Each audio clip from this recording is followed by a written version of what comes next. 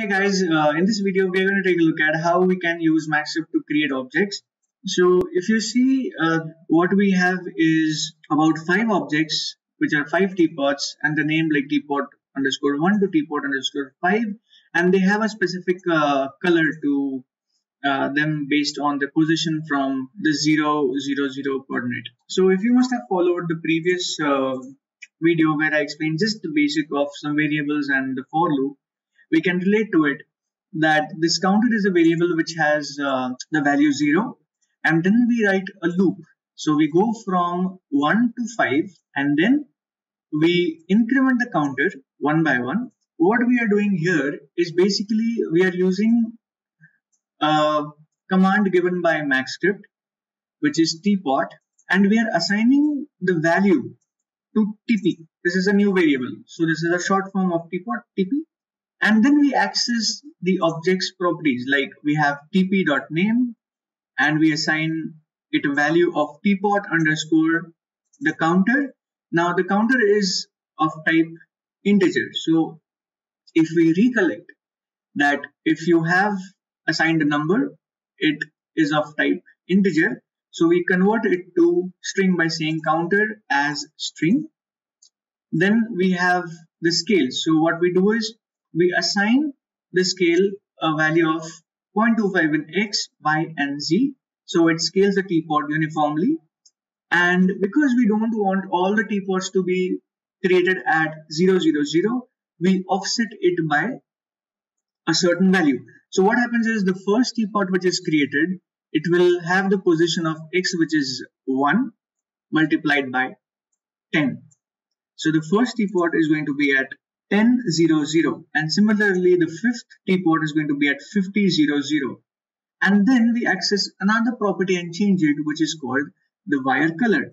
Now this wire color is basically the wireframe color that you can actually change from right here. Alright, now let's quickly take a look at how we can convert it into a function. So I'm just going to copy this, cut this, and open the Maxscript editor window, and I'm going to open a new editor, paste the code. So the idea is to convert this to a function, which means we write function create teapots, and we will say equals this is the function body, and then we are going to copy all of this inside this. And then we are going to say tools evaluate all. So if you see, we have a function called create teapots, and if I minimize this window and delete all of these objects, and I just want to paste it here in the listener window and evaluate this, and then we see we have got the same output. So this is a function that we created. But what if the function is not dynamic? You can call create teapot a multiple number of times. So let's make the function dynamic.